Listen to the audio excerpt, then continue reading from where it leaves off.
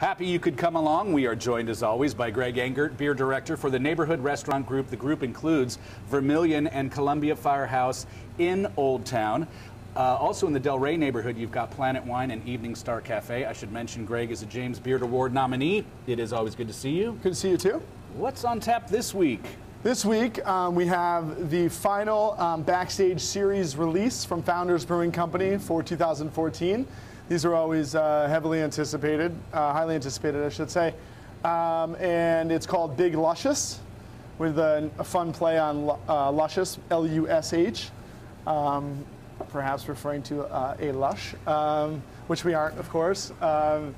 This is a 7.9% balanced, rich, roasty stout that's got a big, huge, silky mouthfeel, brewed with chocolate and with raspberries. So it's a ho, ho, ho. Decadent holiday beer. Ooh, mommy, that smells nice.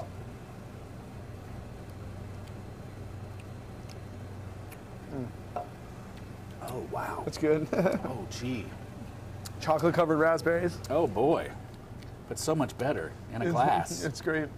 It's like there's no acidity. It's got that full, layered flavor of like raspberry, almost vanilla.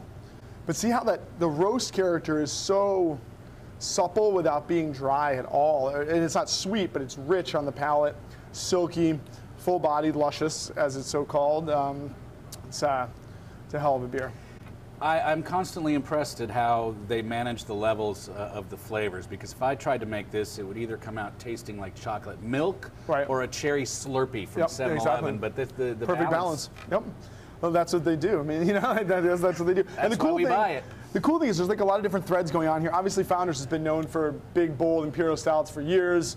The regular imperial stout is incredible, and this almost reminds me of the base of that. And then they have Kentucky Breakfast Stout. Obviously that's aged in bourbon barrels, but also has chocolate and coffee in it.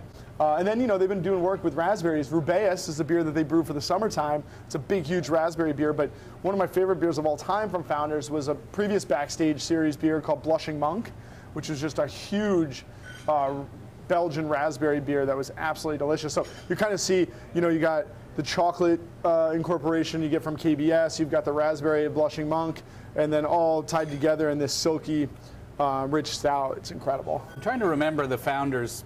I've aged Founders for a year, and I think it was some sort of barrel-aged stout. It had this old spooky-looking miner guy on it. I can't remember. Oh, Backwoods Bastard. Yeah. So I aged that for a year. Great. It's delicious. They make great beer. That's their Scottish ale, like strong Scotch ale aged in bourbon barrels. It's delicious. Gone. It just came out. Yeah. No more left of that batch. Great stuff for me. Obviously, you think about desserts, but what else would you pair on the savory side?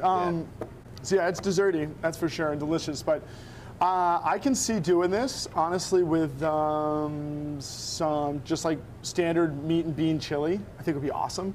You've got that chocolate roasty richness going in with the richness of the chili itself, and I think that the fruit component would work to that. And you know, we were talking last week about the Nancy, that tart cherry beer from Allagash, working well with a kind of Carolina pulled pork barbecue based on the acidity.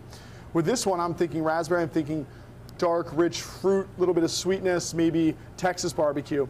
You know, beef-based barbecue with a tomato-based sauce. I think would be fantastic with this. Think of this with like ribs. Almost has like a kind of, a raspberry barbecue kind of glaze to it that would work really nice with ribs as well.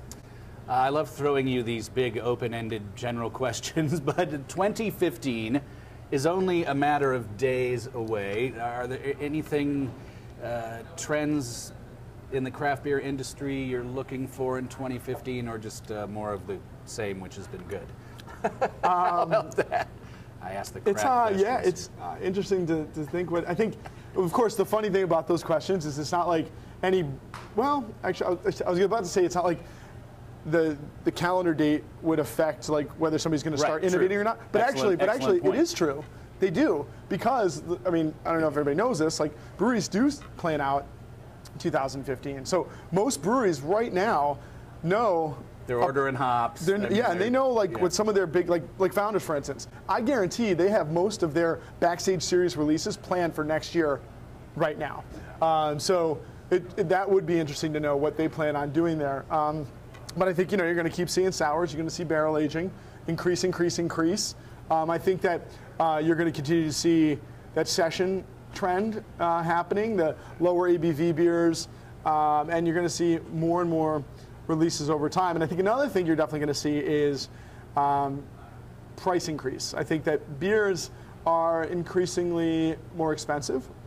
I think that the consumer needs to realize that this is not just based on like a retailer making more or a distributor or a brewer, but altogether ingredients are expensive, but scarcity breeds desire and supply and demand takes over. So the more and more people are drinking this stuff, the less and less is available, and I think that you're going to see some price increases to go along with that.